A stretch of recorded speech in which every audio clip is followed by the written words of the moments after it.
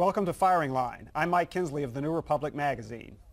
During World War II, Harold Macmillan made his famous remark that from now on, Britain's role in the world would be as Greece to America's Rome, teaching the brash young empire how it's done. But these days, most analogies between America and the Roman Empire are of the decline and fall variety. So what role does that leave for Britain? Britain spent the 1980s in what the corporate world likes to call a turnaround situation. It looked as if the country's long economic decay might be reversing, and Mrs. Thatcher, Margaret Thatcher, the Prime Minister, became a leading player on the international stage. But recent economic news has been discouraging. Mrs. Thatcher's polls are terrible, and events in continental Europe have led many to believe that Germany, and not Britain, is the European nation poised for renewed greatness. Christopher Hitchens has vicious fun with the Greece and Rome analogy in his new book about Britain and America. He also has some vicious fun with William F. Buckley's Anglophilia. The book is called Blood, Class, and Nostalgia, subtitle Anglo-American Ironies. Mr. Hitchens is a prominent British journalist who has lived in New York and Washington for a decade now. He is a columnist for The Nation and Washington editor of Harper's Magazine. He embodies everything conservatives mean when they say, America, love it or leave it. John O'Sullivan, by contrast, embodies Anglo-American special relationship at its most incestuous. It's incestuous. Only Alistair Cooke has succeeded in having it both ways for longer. In the 70s, Mr. O'Sullivan worked for the Daily Telegraph in London. Then he was editor of Policy Review at the Heritage Foundation in Washington. Then he was back at the Telegraph and the Times in London. Then he was editorial page editor of the New York Post. Then he was associate editor of the London Times and a special advisor to Mrs. Thatcher in London.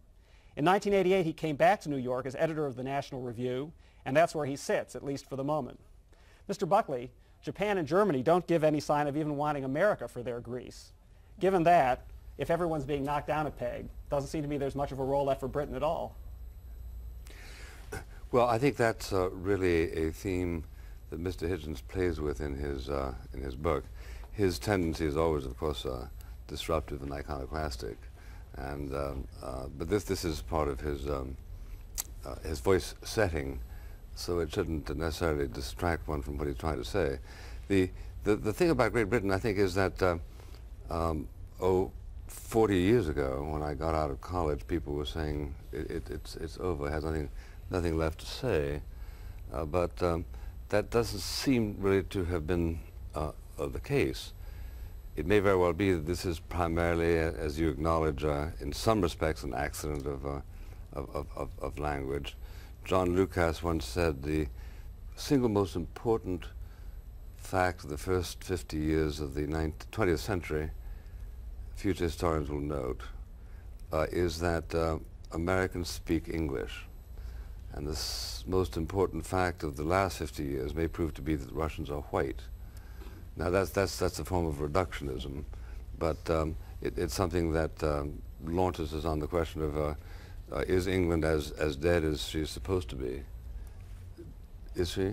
Well, I've said in the book not, because just as people were beginning to write the old country off, and as even Churchill was admitting defeat, which is what he did at his famous appearance at Fulton in 1946. His last major speech. Last major speech, in effect, was he said, you know, we're through, we've borne the heat and burn of the day, the torch has to be passed, but fortunately we have our American cousin.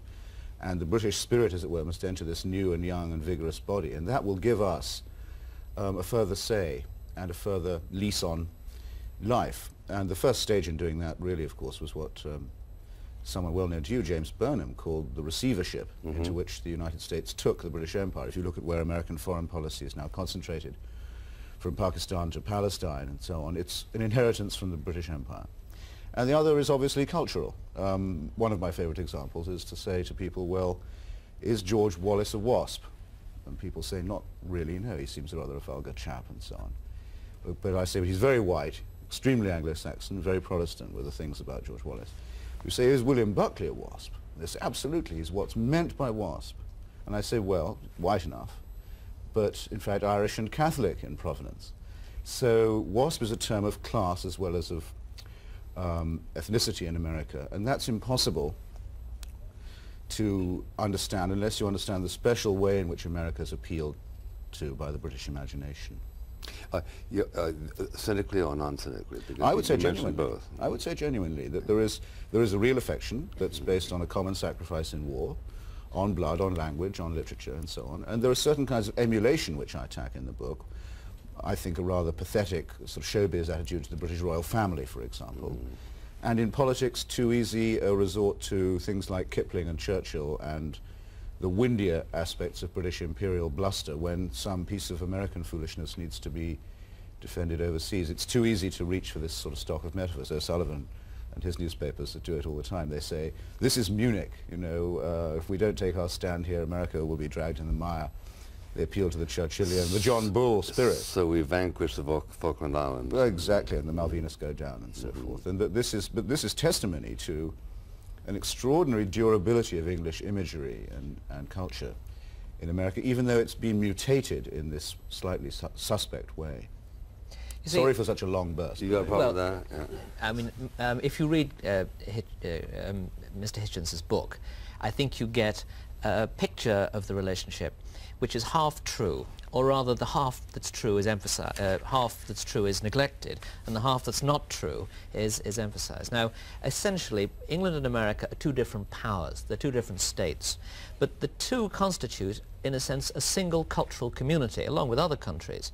And that there's a political community there as well. So that in England, which is a kind of sub-theme, not developed in the book, the left has often looked to the United States. It's admired American institutions, it's admired republicanism, the lack of an aristocracy, what it misperceived as a classless society. Of course, America does have classes as well.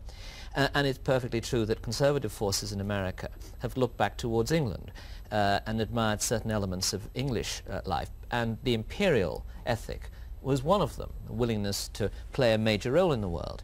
Now, this, it seems to me, is evidence that the two countries will often be arguing and debating, but it's not exactly two countries. It's two different political traditions in each country arguing it out.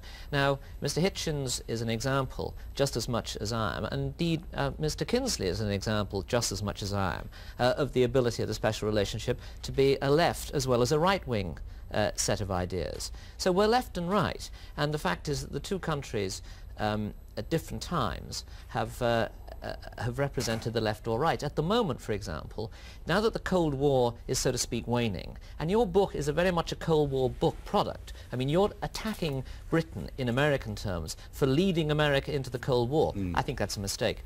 But I think it was a mistake. I think it's a mistake to think we did it. I mean, the person who pushed America into the Cold War was Joseph Stalin, whose links with England are extremely remote. Now, but the crystallization did come as a result of the Fulton speech, I think. Well, I think it came as the Fulton speech was at the time considerably attacked, and internally the Truman administration was very nervous about it, didn't welcome it, thought that Churchill was too extreme, going off his rocker. The American establishment reacted very, very ambiguously to it. It was only when everything that Churchill said was confirmed by Stalin, and when you had the blockade of Berlin, the coup in Czechoslovakia, and finally, of course, the invasion of South Korea by the North Koreans, that there was a rallying to the standard raised by Churchill. But bear in mind, John, why they didn't like the speech, because half of it, sorry to borrow your analogy of the halves, was off its rocker. It was saying that the United States should make an alliance with Britain against communism, and the first step in this was for the United States to come to the rescue of the British Empire. The United States and the British Empire, including India and Africa, were to become the same condominion. And it seems to me that what the United States took from the speech was what it wanted, which was a clarion call against communism within and without, dumping all the sentimental appeal via rhetoric and tradition that they rescue the empire. But paradoxically, or as I prefer to put it, ironically, taking on an imperial character in doing this. That's my theory in a nutshell. I've always assumed that there was a certain amount of Aesopian language in the Fulton speech in which Churchill was saying something which is better communicated than expressed, or at least more easily so, namely, we had our burdens during the 19th century, we British, and during the first part of this century, our fleet tranquilized the world. we don't have it anymore. We were exhausted by the Second World War, plus the impulse to separatism, which I declined explicitly to endorse. You've got to take over in this sense, but you don't say it in those words because it sounds like too much self-abnegation, and politically it's impossible to say. Is that not a fair reading of what he was saying in that first half? I would say it was, and in the same way as, for example, Kipling's most famous poem, about which I have a chapter, is called The White Man's Burden. It's one of the few lines of Kipling everybody knows, take up the white man's burden. Now, people I've found are surprised to find Kipling wrote that poem directly as an address to the United States. But it's obvious from the line, because you wouldn't talk to the country that already had the white man's burden, namely Britain, and tell it to take it up. What in fact is being said by Kipling to the United States is take over the white man's burden. It's made very clear. And it was addressed to Congress in the hope that Congress would annex the Philippines, which it did. But when Kipling wrote those lines, the historical perspective of, say, 150 or 200 years justified what you now, I think, consign as an act of condescension. Whatever was going on in India, which nobody I know of defends, even you, stopped going on when the white men said, don't do that. Don't make widows burn themselves on the pile of their husbands. Marx himself said that the British influence on India was, in some extent and degree, a civilizing influence, that it broke up the caste system and millennial slavery, yes. Now, why do you say Marx himself? Why do you say Marx himself? Well, it's not expected of Marx that he would have defended the British putting down the Indian Mutiny, but he did do so. So, I mean, on the argument of evidence against presumed interest, it's more to be remarked upon than other cases. But Kipling, I think, he was much more far-sighted than people give him credit for. He could see the exhaustion of that coming This didn't get in the way of Marx's proletariat thing. He wasn't talking about the proletariat being put down. No, by no means. So therefore, it oughtn't to have surprised you that Marx would have made that comment. It doesn't surprise me. I guess I was hoping it might surprise you. But can we get on to this passing the torch? It seems to me that 2 points are important here. First of all, England used to be one of the greatest power in the world. It is now a medium-sized power, which doesn't mean to say it's not important in all sorts of ways, but nonetheless it doesn't have the grand role it had. Now, what's missing, it seems to me, in your book, you talk about ties of blood, ties of class, and ties of nostalgia. You never talk about the ideas that to some extent unite England and America, and which, when England ceased to be the predominant power in the world, made it clear that the English would like to hand that torch onto America and not to anybody else. It wasn't just questions of interest. It was that in America the English saw, and I think largely still do see, a country which represented more or less the same ideals. But they also see progeny.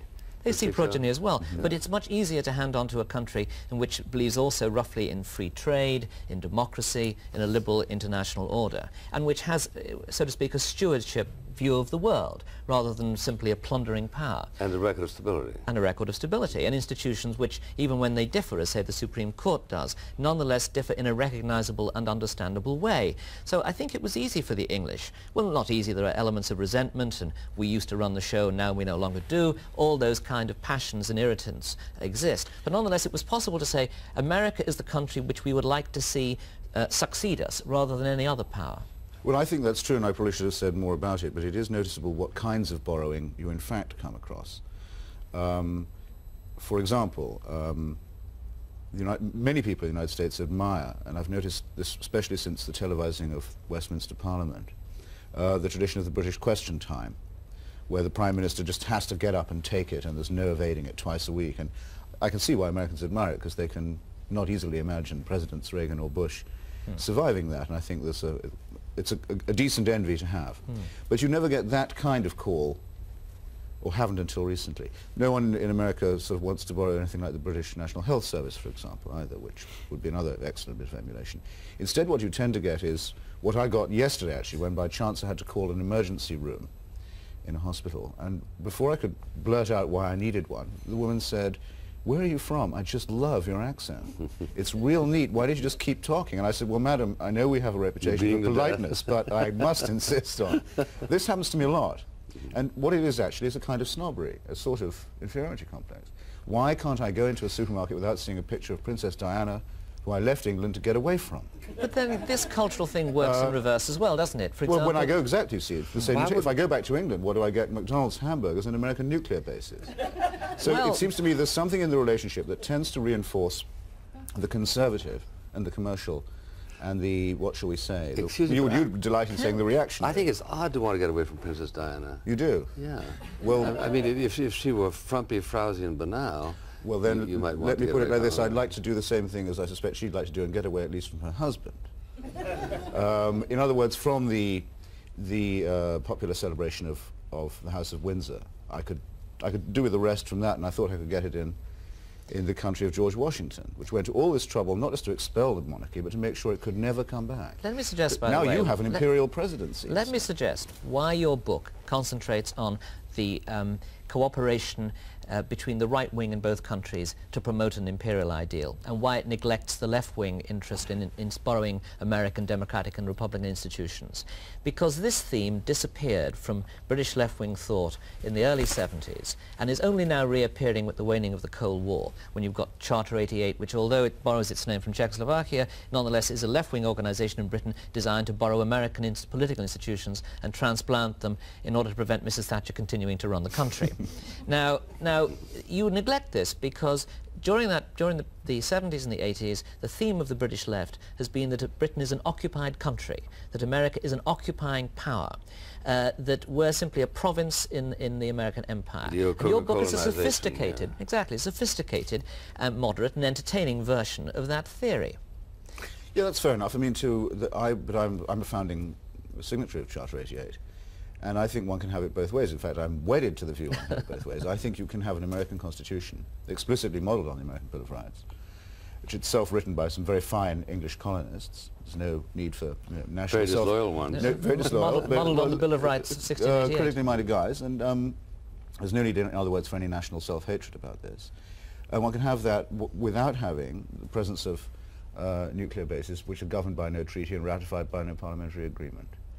Which I think does qualify the country to be so as Orwell described it when it happened first, occupied. And those were even in wartime. Well, as a matter of fact, what Orwell said was that he met a man, he read a piece about in which a man said the American troops were in Britain not to invade Germany, but in order to suppress a British Revolution. He said you have to be an intellectual to say things like that. No ordinary person could be so stupid. Yes. That's true, and I deserve it. But you'll remember the piece about the soldiers in Piccadilly and so forth, and the fact that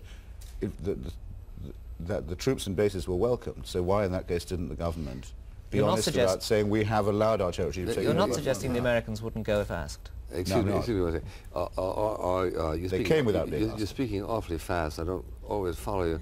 Are you suggesting that there's something surreptitious about the existence of nuclear bases in Great Britain? In the book, I quote the then Secretary of Defense, Forrestal, who, as you know, came to a sticky end, but was then in a lucid interval, who said, as far as he knew, there had never before been an agreement whereby one power stationed its forces on the territory of another without a treaty, without any formal written understanding of any kind. Many smaller and weaker countries, such as the Philippines, have a ratified, renewable agreement that the United Kingdom just doesn't have. This testifies, in my view, to the latent strength of the special relationship. People don't think of Americans as foreign. Forrestal died in '46. He was a lawyer, an international lawyer, as a specialist, and for him to say this is the first time that something has happened does not suggest that it's outrageous. By no means. Not of itself, no. The firebombing of Dresden had never happened before, and it was also outrageous.